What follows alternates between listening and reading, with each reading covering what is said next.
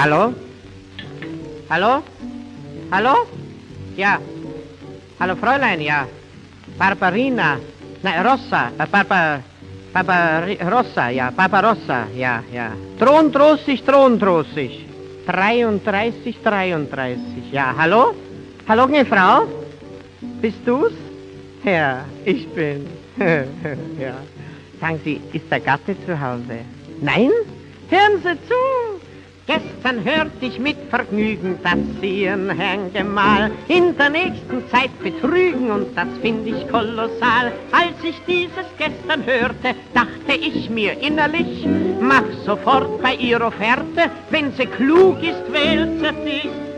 Einmal möchte ich Sie küssen, gnädige Frau, einmal möchte ich es wissen, gnädige Frau. Ich hauche einen Kuss auf Ihre Lippen nur, und mit dem Lippenstift verwischt man leicht die Spur. Einmal möchte ich Sie küssen, gnädige Frau, na einmal werden Sie müssen, gnädige Frau. Ob heute, ob morgen, weiß ich noch nicht ganz genau, doch einmal ist kein Mal, gnädige Frau.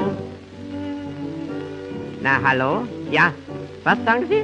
Ob ich weg war? Natürlich war ich weg, verreist war ich, ja, in Paris, ja.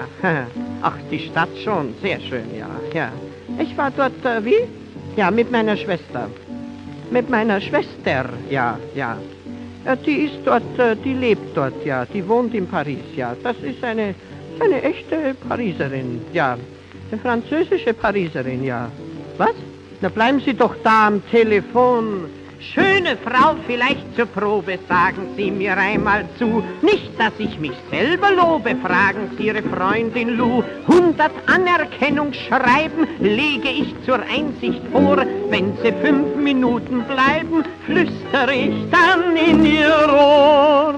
Einmal möchte ich Sie küssen, gnädige Frau, na einmal möchte ich es wissen, gnädige Frau. Ich hauche einen Kuss auf Ihre Lippen nur, und mit dem Lippenstift verwischt man leicht die Spur. Einmal möchte ich Sie küssen, gnädige Frau, na einmal werden Sie müssen, gnädige Frau. Ob heute, ob morgen, weiß ich noch nicht ganz genau, doch einmal ist kein Mal, gnädige Frau.